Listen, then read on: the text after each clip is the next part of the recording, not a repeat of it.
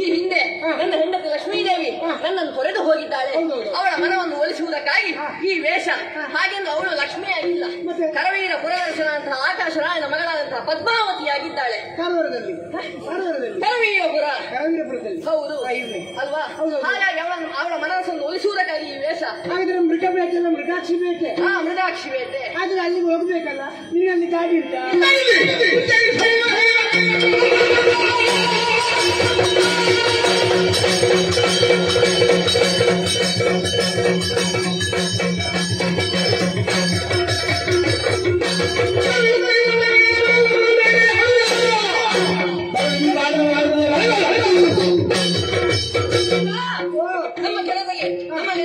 ಯೋಗ್ಯತೆ ತಕ್ಕದಾಗಿ ನಾವು ಗಾಡಿಯಲ್ಲಿ ಹೋಗ್ಬೇಕು ಅಲ್ವಾ? ಅವರಿವರ ಗಾಡಿಯಲ್ಲಿ ಹೋಗುವುದಕ್ಕಾಗೋದಿಲ್ಲ, ಬಾಡಿಗೆ ಗಾಡಿಯಲ್ಲಿ ಹೋಗುವುದಕ್ಕಾಗೋದಿಲ್ಲ. ಹಾಗೆಂದು ನಾವೇ ಹೋಗ್ಬೇಕಂತಾದ್ರೆ ಏನು ಉಚ್ಚೈಶ್ರವ ಬಿಳಿಯ ಕುದುರೆ ದೇವೇಂದ್ರ ನಮಗೂ ಸುಖವಾಗಿ ಕಲಿಸಿಕೊಟ್ಟಿದ್ದಾರೆ. ಹಾಗಾಗಿ ತಡ ಮಾಡುವುದು ಸರಿಯಲ್ಲ. ನಾನು ಬರುದಿಲ್ಲ. ಯಾಕೆಂದ್ರೆ ನೀನು ಹೋದ ಜನ್ಮದಲ್ಲಿ ಕೃಷ್ಣನಾಗಿದ್ದಾಗ 16,008 ಮದುವೆ ಆಗಿದ್ಯಲ್ಲ, ನನಗೆ ಒಂದು ತುಂಡು ಹೆಂಡತಿಯನ್ನು ಕೊಟ್ಟಿದ್ಯಾ?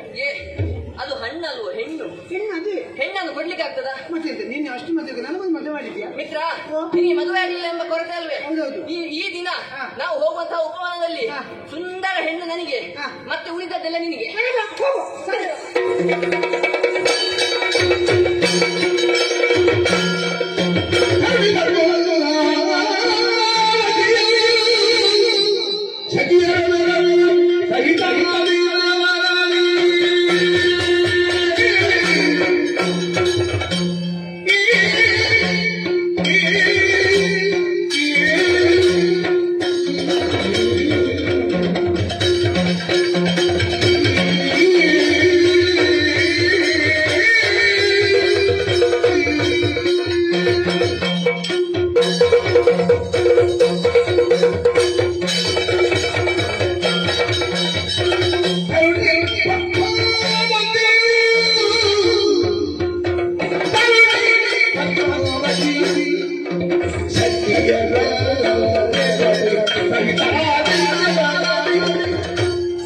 Thank you.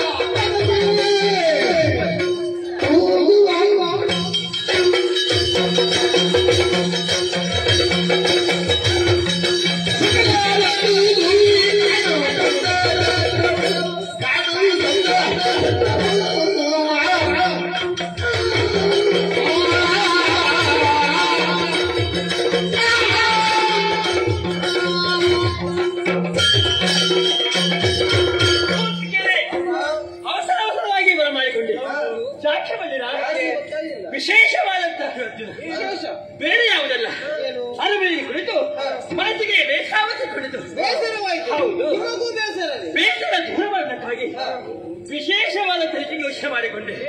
ಬೇರೆ ಯಾವುದಲ್ಲ, ಅರಮನೆಯಲ್ಲಿ ಇದ್ದು ನೋಡಿದ್ದನ್ನೇ ನೋಡುವುದು, ಬೇರೆ ಹೊಸತನ ಎಂಬುದಿಲ್ಲ.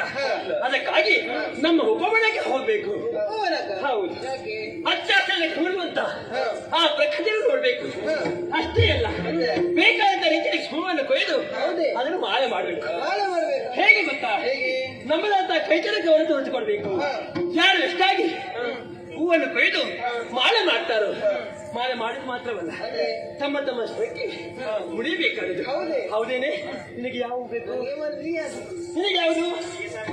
ನಿನಗೆ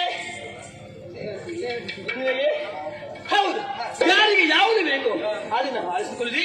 ತಡ ಮಾಡುವುದಕ್ಕೆ ಹಾಗೆ ಸಮಯ ಗಮನ ಸಾಕು.